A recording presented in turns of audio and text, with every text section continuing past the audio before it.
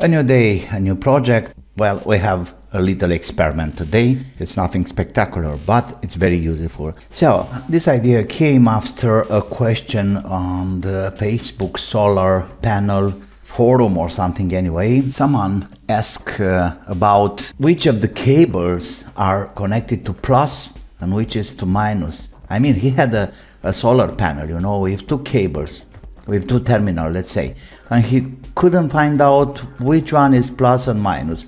Of course, no multimeter around. And here I'm talking, first of all, I'm talking about DC voltages and current, of course. Let's say we have a solar panel here. Of course, we have two terminals.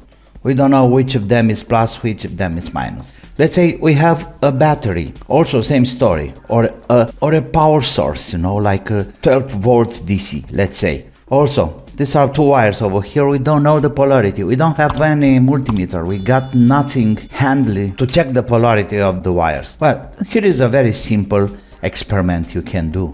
And also this is very useful for the people who are teaching physics, you know, and they are teaching about DC currents and voltages and stuff like this, because it's a really simple experiment. So what we're gonna use here, it's natrium chloride. 2 pieces of copper wire. It have to be copper, but this is the most common kind of wires you can find. Natrium chloride, kitchen salt, you know, like this. Very simple salt. First of all, we need a little bit of water in a small plate like this. Let's add some salt. Not too much, it's enough. Just let it run for a little while. Let's get this wire prepared. Okay. You can see this is copper, it's yellow, it's classic copper. Okay, let me have the other side. Let me have a power source, a battery. I don't want to show you the polarity because I really don't care about that. I don't want to know about the polarity. So, we have two colors over there. No, we have orange and we have white. Let's put this into the salty solution for a little while. You see the reaction? It's already started. There are gases, and soon one of the terminals will get a kind of green color, yellowish, greenish coloration to one of the terminals. Okay, so I bet the orange one, it's tied to plus. What do you think? We have plus here, and look, the orange one is tied to the plus. You see, this is plus. This is a happy situation, okay? Because we can see it on the power supply. You know, we have something like this, and there is no label, nothing. You don't know which one is plus, which one is minus, and you need this to be connected to a laptop or whatever, you know. So how can we find out? The same way, we just put it into the mains. So we got this connected here. Let's put it into the water. Oops, don't shortcut anything. Yeah, we can see the gases already, and it's really burning. Look there.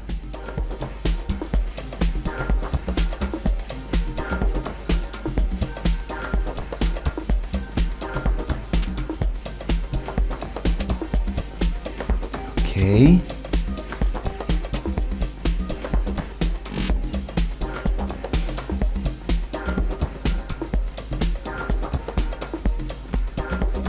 And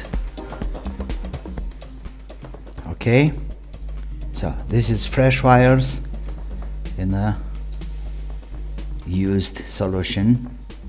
Let's go back there.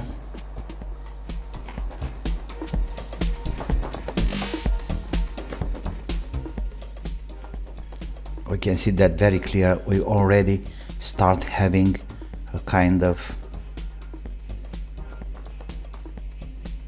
yellow, greenish, even black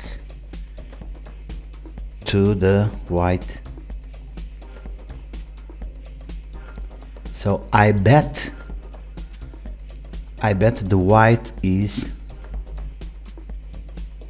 in our situation white is plus.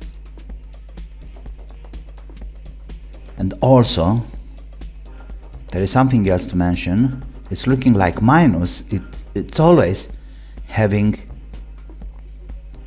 a very strong gaze. But you know what's funny? I'm not sure what kind of copper is this one. Anyway, the darkest one is the plus, that's for sure. Let's check that out. So now I said no multimeter, but now I have to check it with the multimeter. Yeah, right. Okay, so it's very clear. The white one, it's plus. So the middle over here, the middle of this connector, in our case, let's say we have this plug like this, all right? In here, that's plus, and the other one, the external one, goes to minus. Okay, let me try again. Now we know about this adapter. This is very clear with the plus in the middle. Let me have another battery. I'm going to clean the solution, make a new one. So we have new terminals here. Like I said before, minus, it's looking like getting very strong gases, and plus is getting colored. If it's pure copper, as it should be, normally it's going to a green. Well, today I'm not sure how much copper it's in these wires, so all we have to do is to test it. Okay, let's see. Oh, I already can say gases. And look, we already have this yellow greenish over there. You see? It's over there. Look there.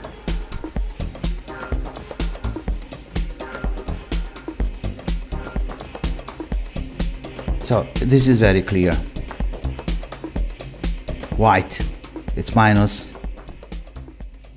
and orange, it's plus. Let me check my multimeter now. Oh, the other way. So this is plus.